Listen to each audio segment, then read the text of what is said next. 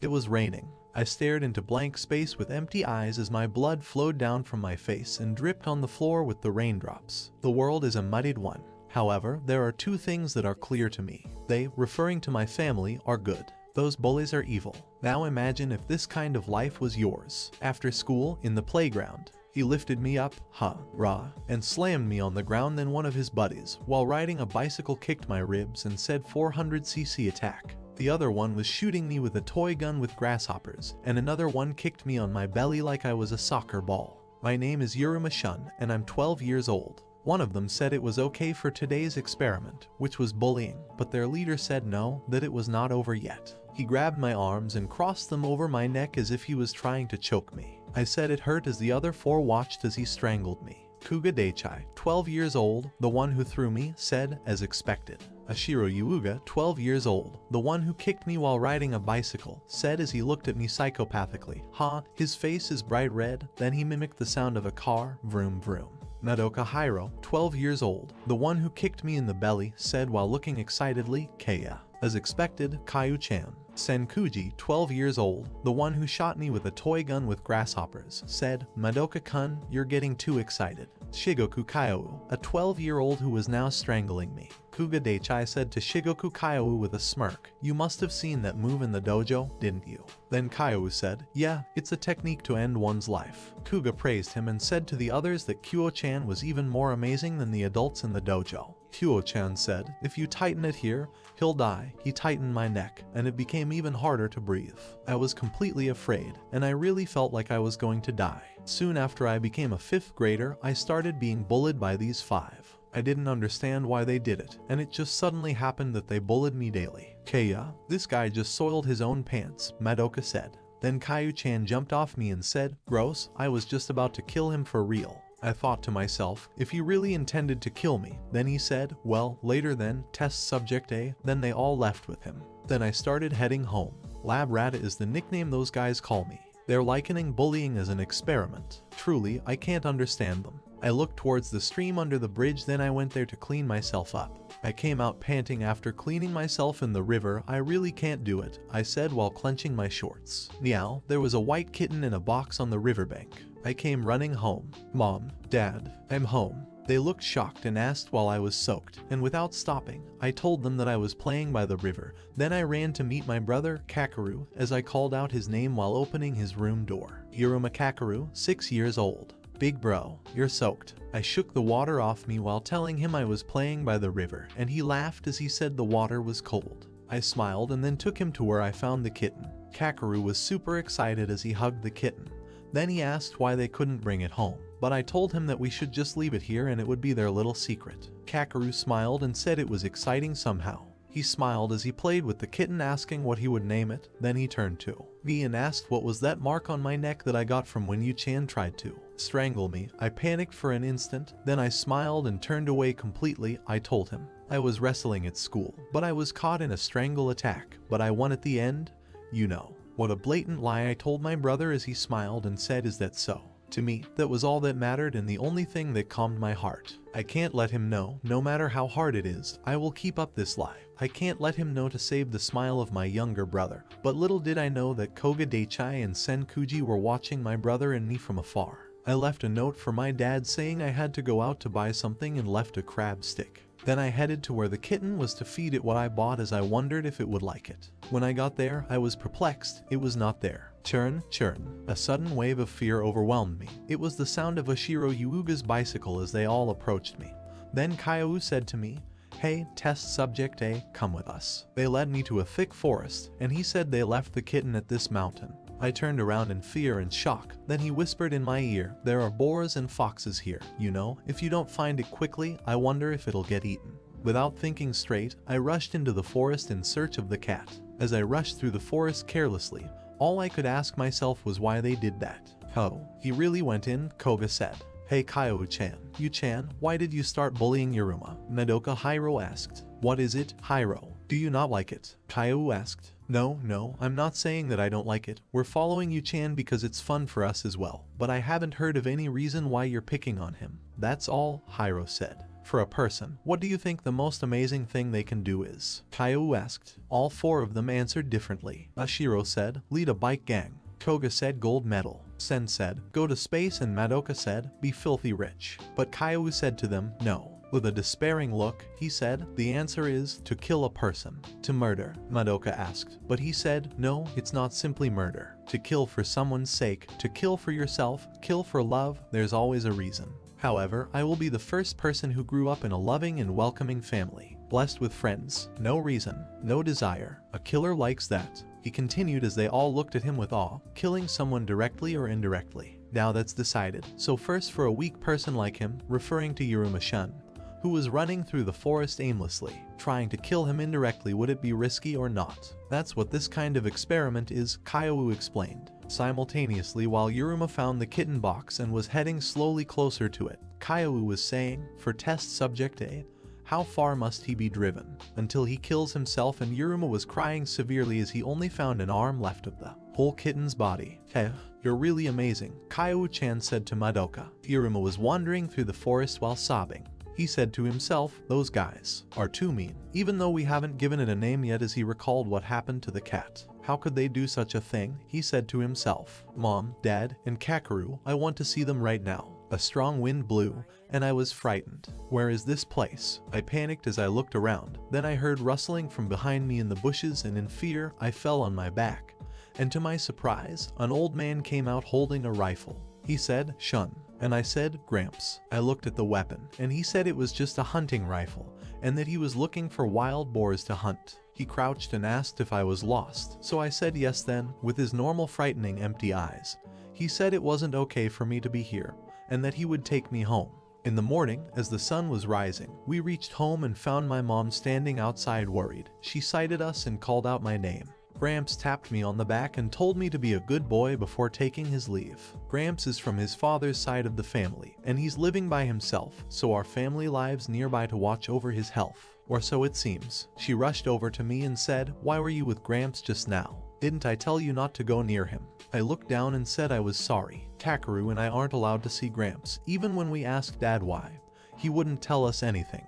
All he'd just say is that because we would be scared. I shut myself in my room, and all I could do was think about what had happened, as it made me want to cry. Then Kakeru opened the door and called me big bro, the way he usually calls me, and asked me what was wrong. However, I turned my face aside and told him nothing was wrong. I couldn't look at Kakeru's face while tearing up like this, but suddenly he rushed to me and hugged me. I couldn't hold it back anymore. I started crying out with him as he hugged me tightly. That day, I finally told my family about being bullied and was comforted by them. I didn't speak of their names since I didn't want to receive a half-hearted apology. Then, my parents moved quickly, and I was transferred to another school. And now it's been 1 month since I stopped going to that school. A few days later, Mom and Kakeru were going to pick up Dad, and she told me to be careful while I went to get groceries. I said okay. Kakeru said, later, big bro. I bid them farewell as Mom's car zoomed off. Then I went to get the groceries and began heading home. Hey, haven't seen you at school lately. A sudden wave of fear filled within me as it was a familiar voice that I wished I would never hear again talk. Less meeting in person. It was Koga, and he was with Sen and Ashiro. They said they knew my mom usually goes to pick up my dad by this hour. Then Koga gave me a cell phone and said it was from Kaiu-chan. I took it and listened. Running away in the middle of an experiment is unforgivable, he said through the phone. Then from where he was, he continued, hey, the mountain pass that test subject A's parents usually pass through. I think it wouldn't be weird if there was an accident there, would it? I was horrified completely, and before I could say anything he cut the phone. We'll probably have to end the experiment after this, Kaiu said as he stood on a mountainside cliff with Madoka. However, the order of what I wanted to do was reversed. Keiya, look, his parents' car is coming. What are you gonna do? Madoka said. This, Kaiu said as he pushed Madoka off the cliff. He tumbled and rolled, then finally crashed on the road that the car was approaching. From the sudden appearance of a child on the road, Yuruma's mum hurriedly turned the steering wheel, and the car went off the rails, going down a hill before finally crashing and hitting a tree. Kaiu jogged past Hiro and told him to look. That it worked as Hiro smiled creepily while he was bleeding from the head. Kakeru had his seat belt on, so he wasn't really injured and woke up first. Keiyu buckled the seatbelt and called his ma and pa, but they didn't respond. Then suddenly, Kaiu-chan opened the door with a rock in his left hand. He hit Kakeru on the head with the rock, and he started bleeding. Then he continuously did it over and over and over again.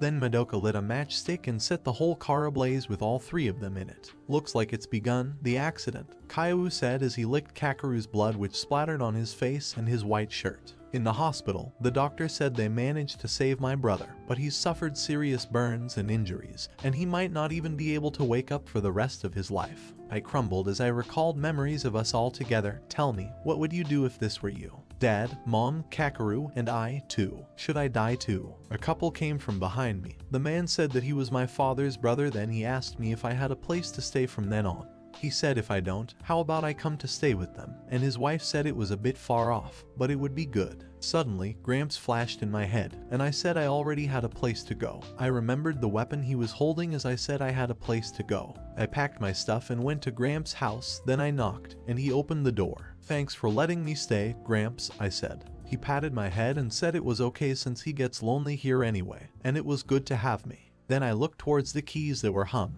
In the night, there was a heavy storm as it rained heavily. I'll send you home, but before that, let me put this away in the warehouse, Gramps said as he went to drop the hunting rifle. Later then, with the keys, I stood in front of the warehouse, determined. Then I unlocked the door and switched on the torchlight as I searched for the gun.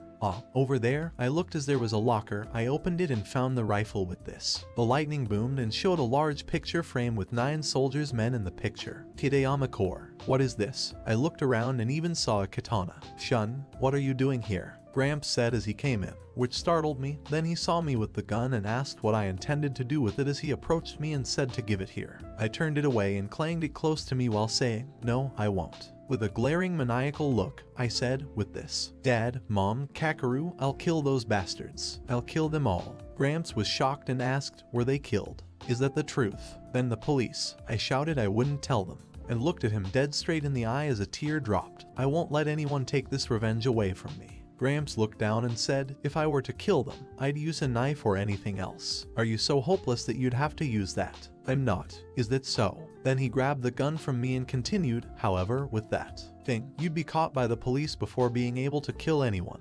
Besides, if it's the current you, the guilt of killing them would haunt you for the rest of your life. Shun, even if it's to avenge your family. Where is the thrill in that? He said, which spooked me to my bones. Gramps walked past me to his katana as he told me about his past. Pure Sanchifu's 100th Special Squadron, also known as the Kideyama Corps, was a Japanese secret service unit established in the Second World War. In my time there, ways of killing people were thoroughly drilled into me. He looked at me with those cold, empty, dark eyes of his and said, then I shall train you to certainly give them the suffering they deserve and exact your revenge. Gramps' words were no lies, and I'm convinced that's the case because Kaiu-chan and Gramps' eyes were exactly the same. Cold, completely dark, and empty eyes. 4 years later, I was looking at my family's photo while Gramps and I were in my brother's hospital room. In this mudded world, the person who drifted around, not knowing what he was, no longer exists. Good, my family, and evil, those bullies, and then Gramps, I'm going out. I have become something determined. Vengeance rises on the shores of good and evil. Maizeki High. It's a naturally colorful school commute, unchanging despite the passage of time. The elegant school building. Participation in club activities is non-mandatory because the school tradition places importance on. Takes pride in respecting the students' autonomy. I love this school. Please let me be like the heroine in the morning drama just like that. Her thoughts were cut by her friend, Morning Chizuru, she said as she winged her bag and smacked her on the back of her head with it. While touching her head, she greeted back, a bit pissed, morning, moan, thanks for ruining my good mood. Good mood? What? Did you get a boyfriend or something? What? Of course not, Chizuru said as she blushed and stood back up from her seat. I know, right. It's still too early for Chizuru, right. Their 2 other friends came in and joined them as they were talking in the classroom. The one with short hair said while coming with the other with long black hair, what's going on? You're energetic this morning. And then Moan said, Chizuru wants a boyfriend. The short-haired one said while trying to be spooky, if you're not careful, you might get attacked by some suspicious guy. And her other friend joined her while saying it spookily too. Apparently, there are some lately around 2 meters tall. Too big, Chizuru said. Wait, I never said that. Then, you don't need a boyfriend. That's not it, Chizuru said while blushing and turning aside. Kaya. Her other 2 friends squealed and said they would talk about this again during the break as they left the class. During class, Chizuru was thinking about what her friend said, boyfriend. she thought to herself. During middle school, I was always absorbed in club activities, so I've never once thought about it. Something like that, though, for someone like me who has never confessed to anyone before, it's dubious as to whether I'd be able to have a proper romance. Then the teacher asked for this question Yuruma. He was dozing in the class, so when the teacher called out his name, he suddenly woke up while drooling and said A. It's not A, the teacher said. How many times does that make? Solve this question.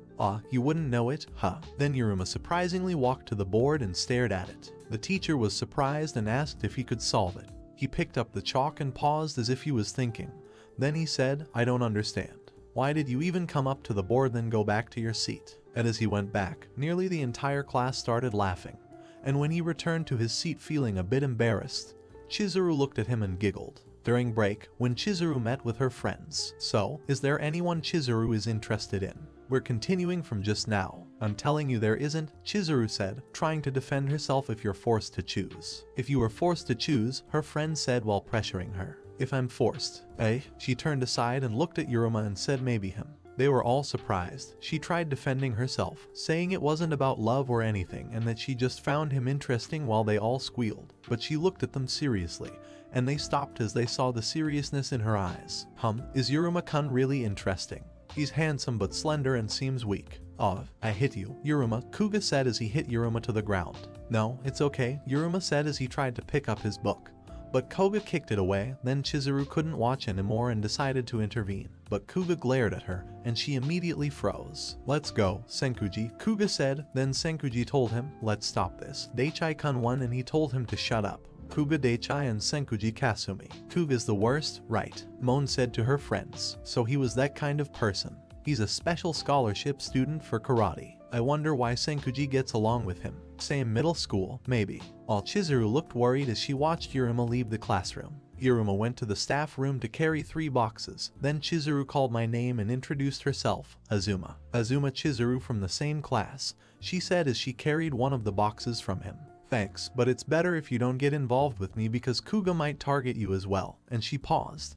Then she continued going while saying, let's just say he won't find out. They carried the boxes to the music preparation room. Phew, the teacher made you carry something this heavy, she said. Azuma-san, thanks. She blushed as she told me to stop thanking her because that time, she couldn't do anything, so it was a form of atonement for her sake. Because Kuga-kun is big and scary, she said playfully. I laughed gently and said that's true. She stammered and asked if Kuga-kun was from the same middle school as me, but I said no, but we attended the same elementary school. I see. But you sure are kind, Azuma-san, but I'll be fine. I don't think much of Kuga's actions. She thought to herself about what I said that Kuga did that much to me, and I didn't think much about it. Then she said if it's like that, then she'll go to the teachers, but I cut her short by glaring at her menacingly as if she was a nuisance, which frightened her. Then I told her it was really fine, but then she said if anything happens, then she can, but I cut her again and told her not to as it was more of a nuisance than Kuga while glaring at her. Then I left the room.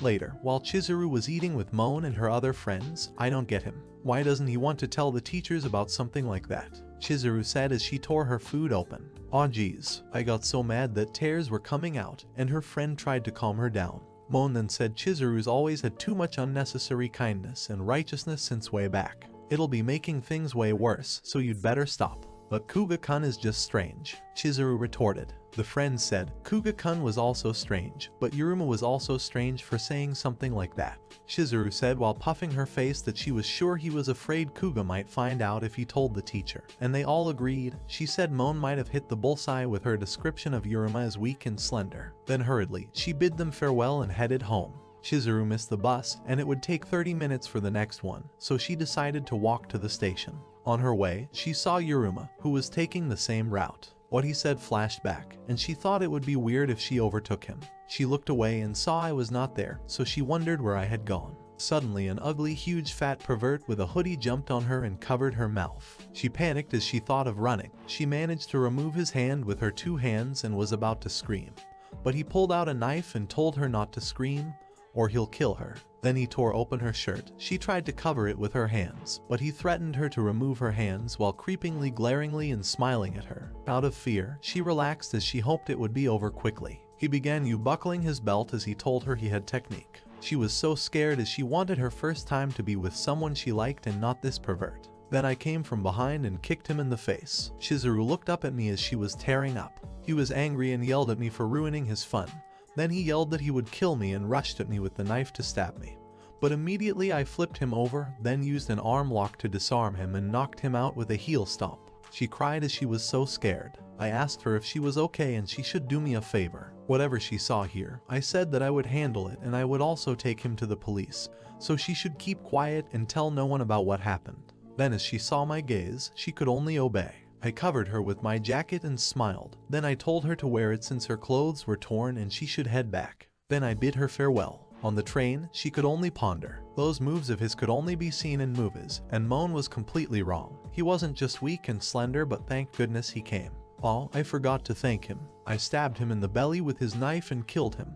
Then I raised my hand to the sky and said, "Grandpa, I can do it. I can kill people." My eyes were finally like theirs. The blood on his palm is proof of his study. With this, he can also kill them. When I returned, Grandpa was in the kitchen preparing dinner when he inquired about the promise I made to him. For some reason, Grandpa believes that we should let those who have changed go. Because, according to him, humans are able to acknowledge and reflect on their sins over time, and we should be able to forgive them because that is what makes us human. However, if they still have not changed, we can exact revenge by ripping off their bowels and skin and thoroughly killing them because they are no longer humans who deserve to live. And so, I agreed to the promise because, personally, I don't believe they should be forgiven. We then go over the information gathered over the last 4 years on the bullies. SHINKOGUKYOU. First year at Taizei High, expertise, evil intent. King of the control tower and central figure in my parents' death. Passed the test to the top prep school with full marks and currently looking to enter the medical facility. KUGADICHI. First year at Mizaki High, expertise, violence. Victor of the National Middle School Judo Championship at 90 kg. I was often his practice kit for trying out his new techniques. He has known Shikagu the longest. USHIROYUUGA. First year at Taizei High, expertise, handsome playboy, and was labeled a womanizer after becoming a 6th grader. Current private life is a mystery. SENKOUJI Katsumi. First year at Mizaki High, expertise, toys. Loves tormenting the weak more than his 3 meals a day. Favorite toy is the air gun. I often became his target and cried easily from it. MADOKA Hyro. First year at Taizei High, expertise, running errands. An extreme religious fanatic and the group's lackey. Will lick shoes even if to earn extra points. I ran into Azuma at school the next day, and she was getting flustered and nervous from something she was about to say to me before being interrupted by her best friend, whom I heard her call Moan. Just as I was about to make my escape, she moved us to a more private area before I realized she was thanking me for the previous day. She also gave me what she described as a jailbird chan from the Chibta animal, which she said was rare and could be used as a protection charm. I then thank her, but just as I'm about to leave, she calls me back and says, "Never mind." I then consider that perhaps she isn't such an oddball after all, and I examine the toy bird. At the very least, I can use this to keep myself from falling asleep in class. I'm walking along, smiling to myself when I spot Senkuji, and I'm immediately reminded of how we first met and became friends, not knowing he'd become my worst nightmare. He then notices me and starts walking over, and just as I'm wondering what his next move will be, he greets me enthusiastically like an old friend, catching me off guard and leaving me wondering if he remembers how he treated me in the past. Soon, we're making plans to hang out and have fun, and I'm reminded of my grandfather's words that people do change, though I'm still skeptical, so I ask him. He then apologizes and risks his life to save a stray cat from an oncoming vehicle. All of this convinces me that he has indeed changed until I hear Azuma's voice calling my name, and just as I'm about to turn, I feel a sharp pain on my head. The last thing I see is Azuma falling alongside me before everything goes black. I woke up feeling a bit lethargic and wondering where I was until I realized I was tied to a chair, and remembered Azuma's weight on me, trying to push me away before blacking out. Senkuji was laughing maniacally in front of me, and I looked to my left to see Azuma, also tied to a chair, struggling to free herself and sobbing. I then looked around and noticed that we were in a basement and wondered why she wasn't on Senkuji's side while feeling sorry for her. Senkuji then began talking about how he regretted not killing me in the past and how he now has the power to do so. He then proceeded to show me pictures of how I killed the pervert who came onto Azuma and how he realized he had to subdue me by tying me up using an ancient method called Toranawa that is nearly impossible to escape from it. also proceeded to warn me not to move around too much to prevent the bomb from activating. Azuma was sobbing the entire time when he pulled out a nail gun and shot it at her. She screamed and trashed around, trying to get out, making her appear pitiful. I then tried to comfort her, but Senkuji killed the cat as well, despite Azuma's efforts to stop him. I then realized I was next. He was relentless with me, which agitated Azuma, who began pleading on my behalf. I wondered how she had so much energy when I wasn't even in pain.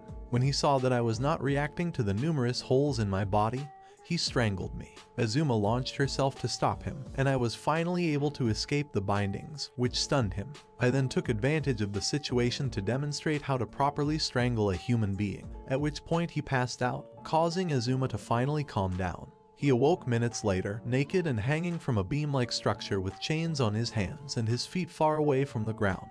His surprise and confusion on how the tables had turned were my pleasure as I explained to him how the years of torture they subjected me to were no match for the mere discomfort of the nails he drilled in me in the past 4 years I had spent preparing for this moment, because this was only the beginning of their end. He finally awoke and began to take in his surroundings, perplexed as to why there was a table, mirror, fruit peeler, and tarp covering the floor. I cheerfully explained that it was easier to clean up the mess with the tarp, and then brought out the same model of nail gun they had used on me in the past, reminding him of the pain he had caused me. I aimed at his eye and then moved to his abdomen, wondering out loud where it would hurt the most, and as expected, he began apologizing pathetically and begging for mercy, crying out loud how it was all Kaiou idea sans and how he didn't have a choice because they wanted to see how far they could push him to suicide. At the time, the anesthesia had begun to wear off, and as expected, he began to feel hot. I then brought out the mirror and told him about a torture method that my grandfather had taught me to get the truth out of a person, in which you peeled off their skin and they became sensitive to even the slightest touch, so that when the pain became unbearable, they said what was truly on their mind. So, when he saw himself in the mirror, he started screaming, and oh, what immense joy I felt, and I hadn't even touched him, so I pelted nail after nail on him until he gave in, and confessed that he hadn't regretted a single thing they had done to him in the past, and how they'd gladly do it again if ever presented the opportunity, and of course, he didn't survive the torture. I then went ahead to meet Azuma-san, who was still bound by the ropes, and she seemed oddly relieved that I was still alive and well, while she was the one who was still bound, all the while promising her death if she was ever to speak of what had happened on this day. When Grandpa arrived, I was so relieved that I had finally begun avenging my family that I passed out and left the cleanup to Grandpa. I did miss a few days of school, though, and visited my brother, hoping that one day he'd wake up and not abandon me in this cruel world like our parents did. Meanwhile, at the police station, Patrol Officer Uda Asako